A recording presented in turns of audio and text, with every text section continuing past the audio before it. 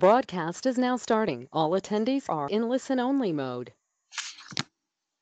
Good evening. I would like to welcome you to the webinar and thank you for joining. My name is Reem Jishi and I am a coach with the Run Formula and also with Outrival Racing.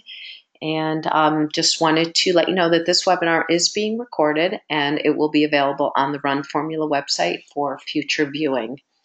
If you have any questions throughout the course of this webinar, please go ahead and type them into the questions box and I will address them at the end. So let's get started. The topic for this evening is pool running, why you should consider adding it to your training. So first we'll start with what is pool running. And pool running is basically what it sounds like. It's a form of deep water running that closely mimics the movement of actual running on land. And it's also known by some other terms as aqua jogging or deep water running, but it's essentially just running in the water. It doesn't involve using a treadmill and requires actually very little equipment that we will go through on the next slide. So what do you need? Really, you only need one thing. You need deep water. You need water that you cannot touch the bottom in. And the deeper the water, the greater resistance that you have. So you want to try to find a deep end of a pool, or you can also aqua jog in a pool. In a lake or an ocean, really just any form of water that you can't touch the bottom. So then there's a number of optional items. The first one is a jog belt. And a jog belt is basically a flotation device that sits around your waist. And I recommend that really anyone that's new to aqua jogging or that doesn't feel very comfortable in the water should use a jog belt. And the reason here is that the jog belt gives you some flotation and it allows you to focus on what you're doing, which is trying to get in a good workout with proper technique. So if once you have been aqua jogging for a while and you start feeling pretty comfortable in the water, then you can get rid of the jog belt and that will increase the work that you're doing in the water, make it a more challenging workout. But you can always just continue to use the jog belt and for all your workouts. So the next a piece of equipment that you can use is a bungee cord. And the bungee cord is just an elastic cord and you attach one end of it to the back side of the jog belt. And you attach the second side to something that doesn't move, like a pole on the side of the pool or the ladder getting out of the pool. And what the bungee cord does is you face away from the object that you've attached it to. And as you start running, you don't move very quickly when you aqua jog, but you'll have some forward motion. And so what the bungee cord will do is hold you still. And so it just creates a little extra resistance, again, making it more challenging in the water. And then and the final optional point is running shoes. And this is just another form of adding resistance and also gives you a little feel of just wearing the shoes that you train in. But running shoes are definitely very optional. Okay, so how do I do it? Good pool running form closely mimics actual running form. So you want to have a nice tall body position. Your core is engaged. Your toes are pulled up towards your knees. You have the same running arm swing. So all of that is completely the same as you would do on dry land. But there are some tweaks. The first one is that you start out with a more upright body position. So on land, we talk about having a forward lean. And this is to give you free speed and to help you go faster. In the water, you really want a really tall, upright body position. So you're totally vertical. And for this allows your core to remain engaged, your glutes to remain engaged. If you start leaning forward, it's very difficult to hold your proper body position. So, and then your run form will start falling apart. So if you start when you're in the water finding yourself leaning forward too much, really try to pull yourself up so you're nice and tall and straight. And the next difference is that you have a higher knee lift. So this is similar if you were doing a high knee running drill. So your knees are lifting up; they're coming up as high as your waist. And it's a piston-like action where you drive your knees up and then push your feet back down to finish out the stroke. So and then the third point that's different is that your back kick is more compact. So it's a much shorter stride length than you would outdoors. And so here, in order to make it more challenging, to increase your level of effort, you increase your cadence. So on dry land, we get our speed. Once we develop cadence, we get our speed primarily through the kick in the back, through the length of the stride. In the pool, you don't want to do that. You want to keep a nice compact kick, but as you increase the level of effort and you move towards some of the sprints, you really can pick up your cadence in the water and get a very quick turnover.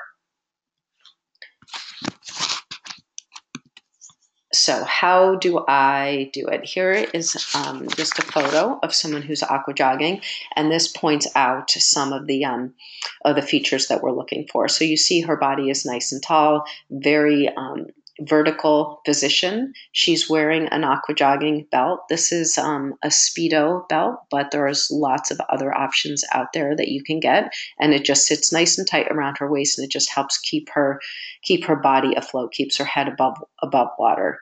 And so you'll see, just starting with the arm position here, that she has a bend in her arms somewhere in that 90 to 110 degree that you want to keep in your arms. Her arms are relatively close to her body. Her knee is nice and high. So you see it pulled up to waist height, and her toes are dorsiflexed. So they're pulling upward towards the knee as she takes her stride.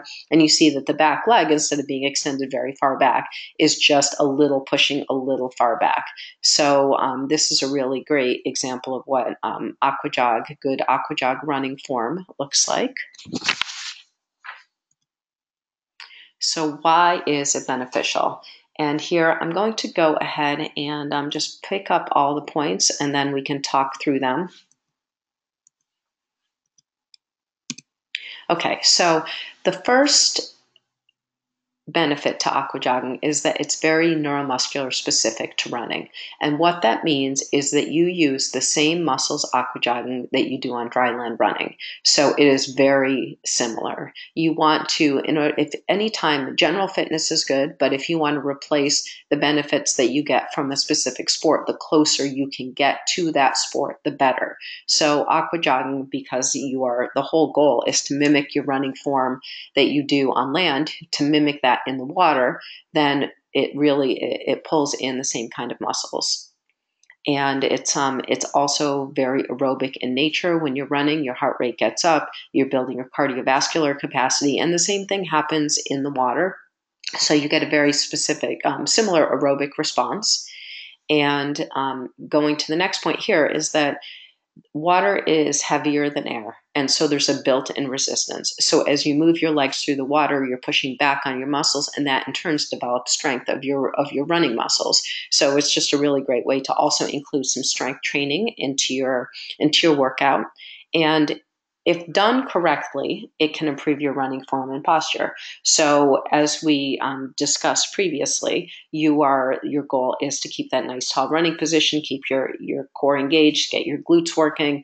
And if you stay through that, then you can, now you're in the water. Running is very repetitive motion. So as you're in the water and you're constantly repeating your leg turnover, your arm turnover, your body starts getting used to what that form is like and remembers it. And so you can take that on dry land. But it's important that you are doing the proper form here, because if you're doing improper technique in the water, that in turn is going to translate to on land.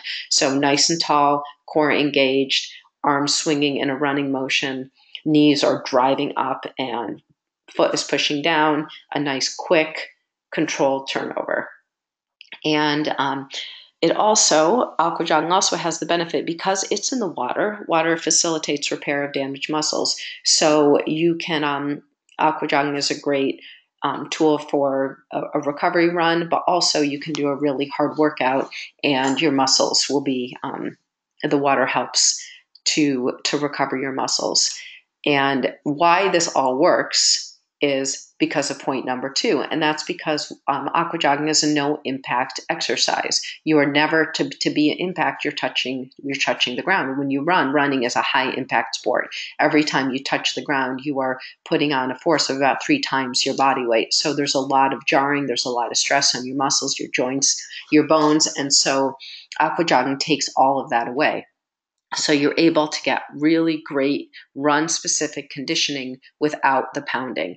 And what that allows you to do is to pick up your volume, to be in the water quite a bit, and to recover a lot more quickly from it than you would from an outdoor run. And the one last thing that's not on this slide is the aqua jogging is it burns calories even higher than running on land. So if you're injured and this is where you're getting your activity, you can feel good that you're still burning the calories. So who should water run? The first thing that you think of, I think most people think of for aqua jogging, is the injured runner. So you've been out running and all of a sudden something happens and you can't keep running. You've gone through all of your stages of grief and you're like, now what? And the next thing is to figure out what you can do. So we're going to spend more time talking about the injured runner on the next slide. But if you are a runner, chances are you have been injured, are currently injured, or if you haven't been, that you will be injured at some point, because it's just a sport. The injuries do happen. The statistics are that 82 to 85% of runners will get injured at some point in their running career. So, and the next person who should water run is an injury-prone runner. So this might be someone who is just fine running, 15 or 20 miles a week, running easier pace runs, but then when they start picking up, adding either a lot of mileage or they start picking up their intensity, that they start suffering from injuries. So water jogging is a great way to add in, to build additional mileage, or to add in intensity. And I should also sort of lump into this category as a runner who's returning from injury. So depending on the type of injury and depending on how long you've been out, you might need to when you return to running, you might not be able to return to where you picked off. Let's say you were training for a marathon, you were up to 40 miles a week, and that was 5 times a week of running plus, and it included not just your Z1 runs, but it also included some tempo work and included time on the track. When you first come back from your injury, chances are you're not going to be able to do all of that intensity or do all that mileage right away. So aqua jogging, you can use that as a substitute for some of your workouts. It's a great place to be able to get in that speed work or to continue working on your tempo exercises. So it's also a supplemental training for a healthy runner. Sometimes it's difficult to get out there and run 5 days a week. It allows you to break up and just add some diversity into it. It's a great way to build miles or to add intensity, as we discussed above. And it's also just something to think about when it's too hot or too cold for quality workouts. So for anyone that's training for a spring marathon and lives in the Northeast, you know that it's really difficult to get out in the wintertime and do any quality runs. If it's 15 degrees and icy outside, you don't want to get out and be doing your speed workouts. So if you can take it now and go into the controlled setting of a pool and get in those really good workouts and not worry about what the conditions are outside. And on the flip side too, if it gets too hot, if you live somewhere in the South, you live in South Carolina and it's summer and you're training for a fall race, it's really difficult to get in all of those miles outdoors because it's just the weather conditions don't allow you to do that. So again, take it into the pool, mix it up, and get in some of your mileage and intensity in the water. So going back to the injured runner now. So because aqua jogging is a no impact activity, it is a great option for an injured runner. So the first thing though is that you should always consult with your medical doctor before you begin any kind of new activity with injury. Chances are they'll tell you it's just fine to go ahead and start aqua jogging, but it's important that you know that it is okay to do so before you get started.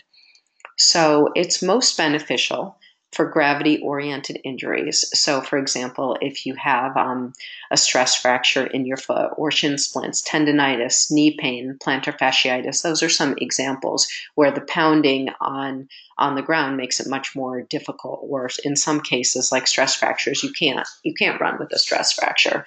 So, and these are some great options, types of injuries where aqua jogging becomes a great option. So, but there are a couple that I just want to note some caution. The first is for hip flexor injuries. So hip flexors are the muscles that lift your knees up.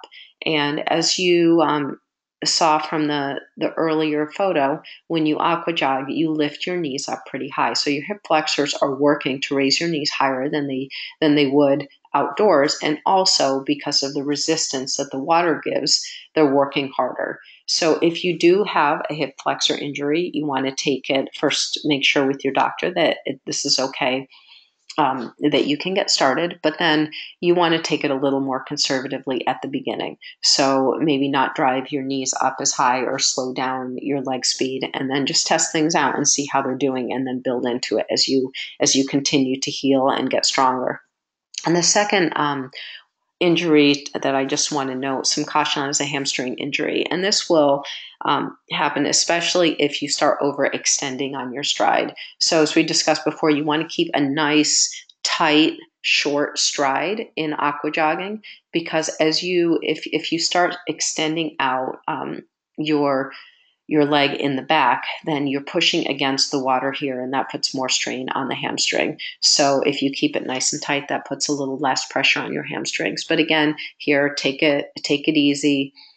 See how it feels before pushing anything, because aqua jogging is meant to help you recover from injury, not to further aggravate injury.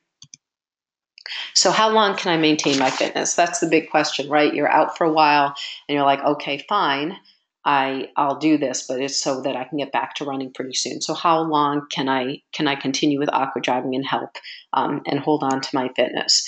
So it's not an area that's been studied a lot. There's a couple small studies out there that show that pool running can enable a well-trained runner to maintain fitness for 4 to 6 weeks.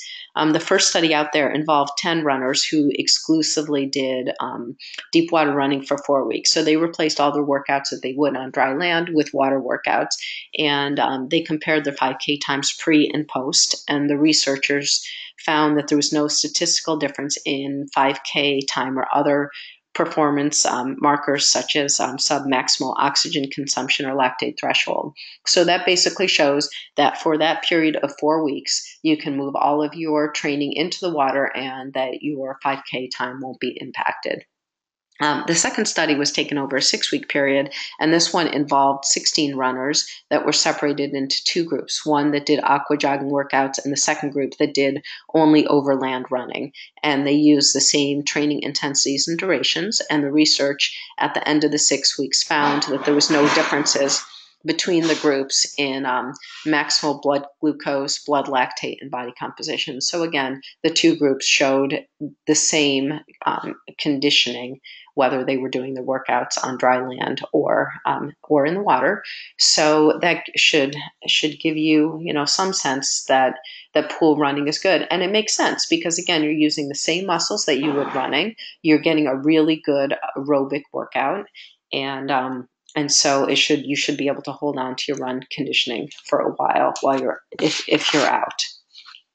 So how do you structure a workout? So the first point here that I want to say is that it's based on time intervals. So if you put your Garmin in the water, it's just not going to accurately reflect how far you're running. So you don't want to take a 4-mile run workout outdoors and say that you have to run 4 miles in the water, because that's not going to happen. You'll end up being in the water for a much longer period of time. So what you do is you take your running workout that's prescribed for outdoors and you figure out how much time it would take. So if your workout, again, is you are running, the main set of your workout is 4 miles at Z1 pace. Your Z1 pace is around a 10-minute mile. Then what you do is you run for 40 minutes in the water. And similarly, if you have a track workout, your track workout's 8 by 400 at a 5K intensity, then what you end up doing is saying, okay, that pace, it takes me on the track, it takes me about a minute and a half to do a 400. So now my workout in the water becomes 8 by 90-second intervals. On whatever recovery you would use on land, you use the same in the water. So if you're doing on equal recovery, it's 8 by 90 seconds with 90 seconds easy in between. And just as one more example, if you're doing some mile tempo repeats, say my tempo, so in this, say that your tempo pace is an 8-minute mile and you're doing 4 times 1 mile repeats, then you do 4 by 8-minute efforts in the water at your tempo intensity, and take whatever you would on dry land again. So like 2 minutes easy between efforts. So you just take any workout that you have on land and you can convert it into time and then use that time in the water for your workout. So one note, in the water, your heart rate will be lower than it is on dry land. And the reason for that is that blood circulates better in the water than it does on land. And so your heart just doesn't need to pump as hard. So your heart rate may be 5 to 10 beats lower in the water than it is on land. So you can still use heart rate as somewhat of a guide. You just need to knock out 5 to 10 beats from your heart rate. You can also, and I recommend going with perceived exertion here. And if we just go through the run formula QT2 systems zones, it's the same thing. So you have zone R, which is your recovery, which is your nice, easy run. So often after some of our harder runs, we have a day built in where you're doing a 30 or 40-minute recovery run.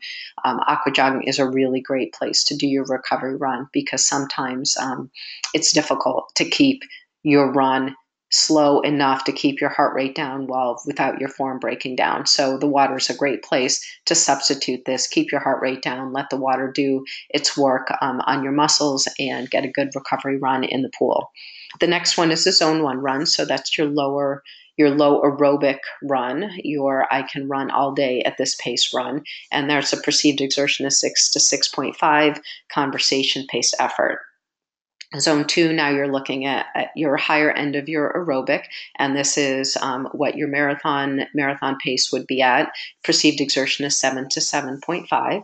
Zone 3, now we're getting into just at sublactate threshold, and now we're looking at half marathon pace, maybe 10K pace, depending on how fast you're running a 10K. But here you start to work pretty hard at this pace with perceived exertion of 8 to 8.5. And then you have zone 4, which is above lactate threshold, and it includes like a 5K effort. And also here can really work all the way up to sprints and anaerobic work.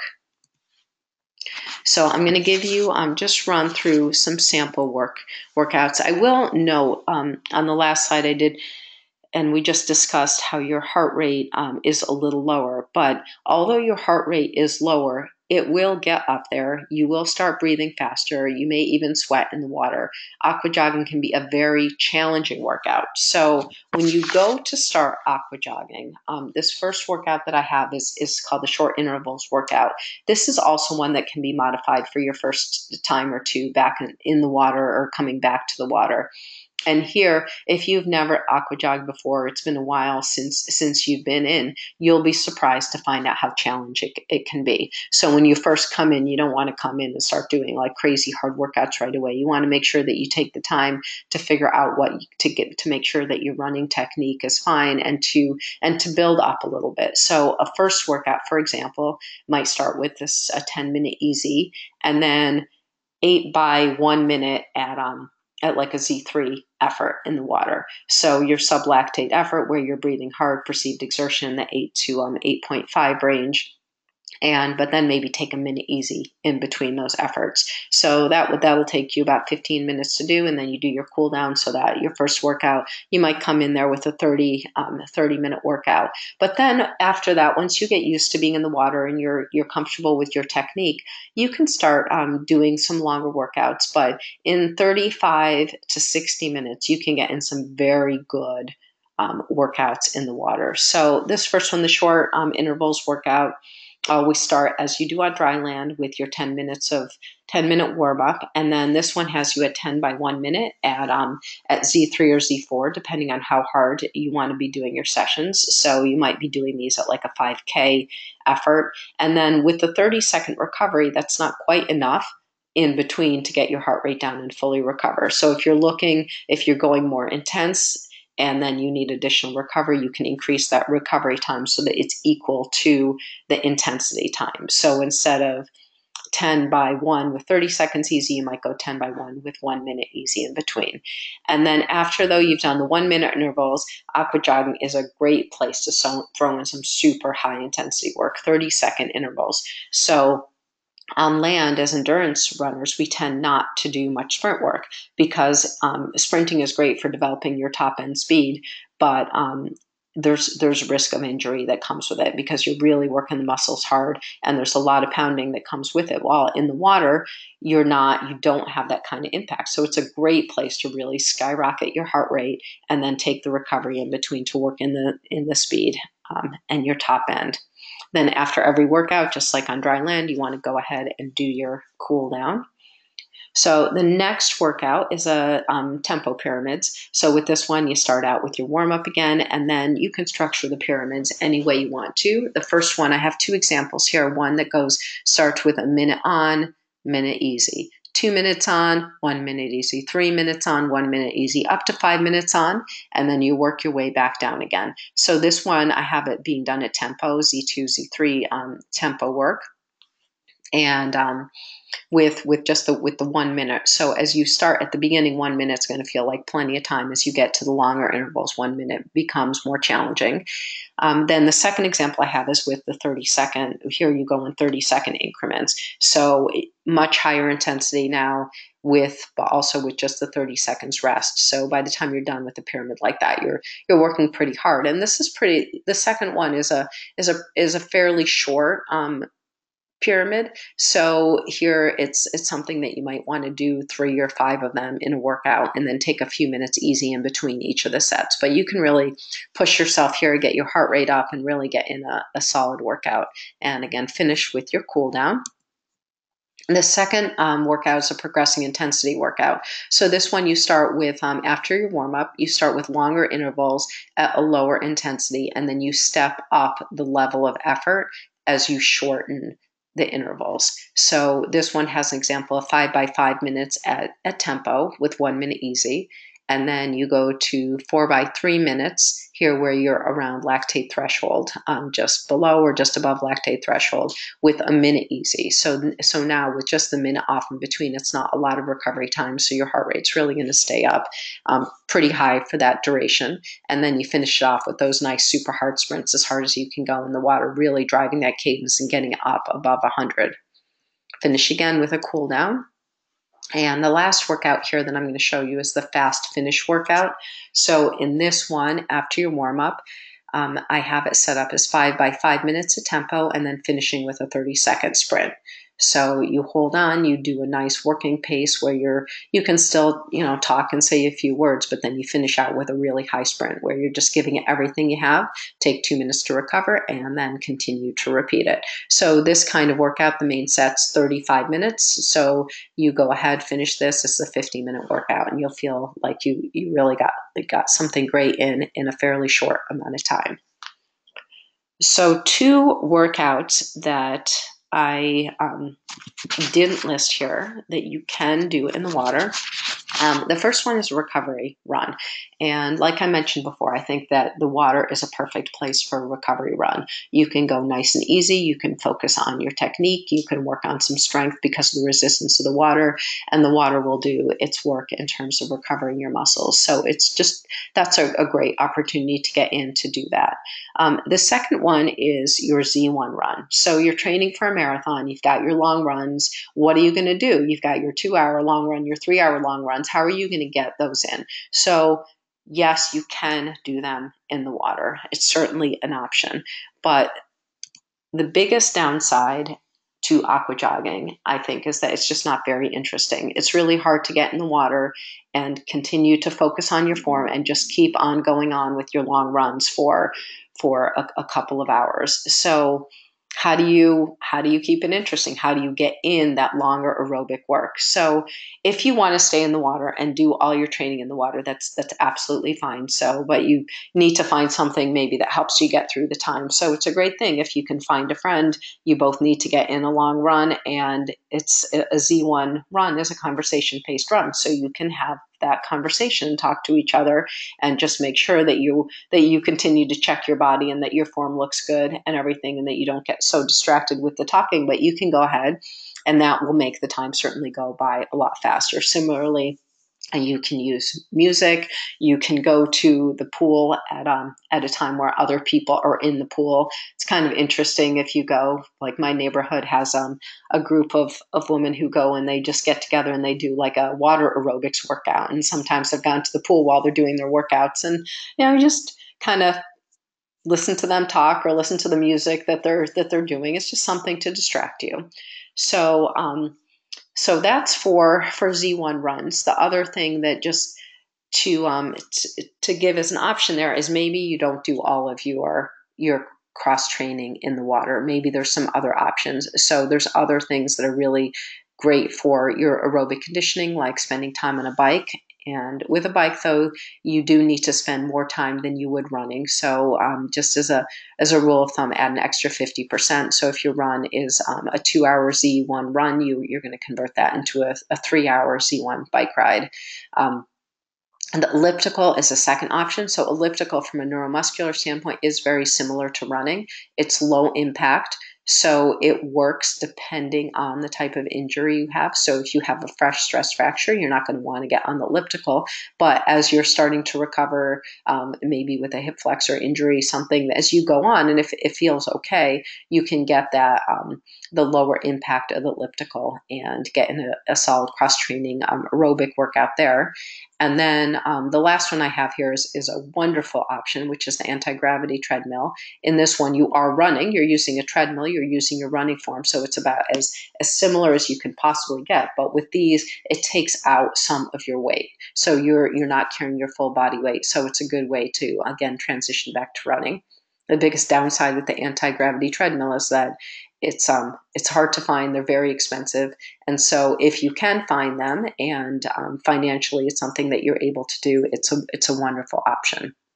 And so I want to go back now and hit the second and third points. The second point was to incorporate intervals. So that's what we talked about with the workouts. So if you break things up, if you've got a 30-minute, let's say a 30-minute workout to do, and you put in 15 by 1 minute intervals. That makes your 30 on a minute break. That makes your 30 minutes go by a lot more quickly than if you just say, I want to do a 30-minute even tempo run. So breaking it up really does help. It gives you something else to look at, and just, bring your Garmin into the water and set your intervals, and that helps break it up. And then the other one that I really like is you're in the water anyway, so combine it with a swim workout. So you can get a great brick. You can do your aqua jog first, and then go for the swim. You can mix them up. You can do like 15 minutes of aqua jogging, go 15 minutes to swim, come back, and that gives you the nice aerobic benefit, and also gives you, from the aqua jogging perspective, you do get the neuromuscular activation and strength.